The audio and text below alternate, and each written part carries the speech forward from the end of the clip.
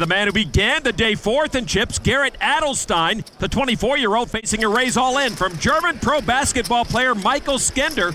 It would cost Adelstein about half his stack to call. He folds, and Skender shows a bluff. Ace-10, don't with me. Whoa! Nothing like shoving all in on a bluff to get your adrenaline going. Adelstein's got that oy vey look to him. How can you ever be right there? It's so sick. Hey, I don't care. It's just a game. Just a game. Thank you. What did you fold? You sure? Skender with almost $1.3 million. Crazy. Adelstein looking around for a polo mallet or a border agent.